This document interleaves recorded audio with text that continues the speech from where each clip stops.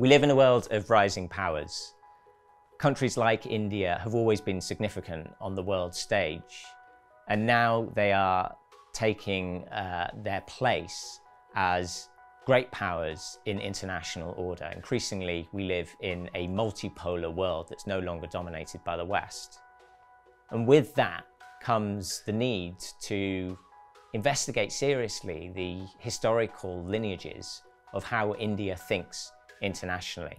We're often told in international relations that this is a discipline that begins in Europe or North America and then spreads elsewhere. I found a thriving debate on international order, on the way that the world is constructed, coming from Indian scholars, activists, and elites. And I speak in particular about Indian international thought and a group of thinkers and movements that were globally mobile in the opening decades of the 20th century.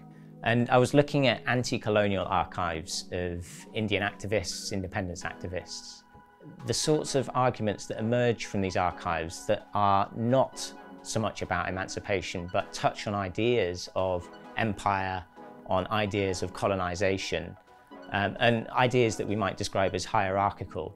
And that goes against what we normally expect to see in anti-colonial archive. There are three different sites that I look at. The first site is the debate over the presence of Indians in East Africa. Some argued that East Africa should become a colony for Indian labourers and merchants, and that Indians in East Africa could perform an almost civilizing role, civilizing what they refer to as the native population. Another site is the idea of Greater India. The idea of Akhand Bharat, or undivided India, has emerged from certain elements of the Hindu nationalist right, reimagining India's cultural and political space as incorporating not just India, but some of the regional countries as well: Pakistan, Afghanistan, Nepal, Bhutan, parts of Southeast Asia, and even right over to parts of the Middle East and East Africa. And what I show is that these ideas have a deeper historical lineage. They come from somewhere.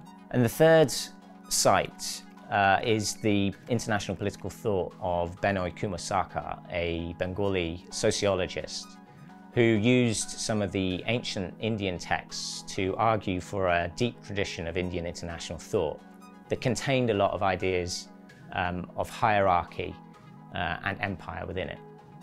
India is a major world player in the contemporary period, and so this research is hopefully investigating the multiple histories by which India's international status and thought has come about.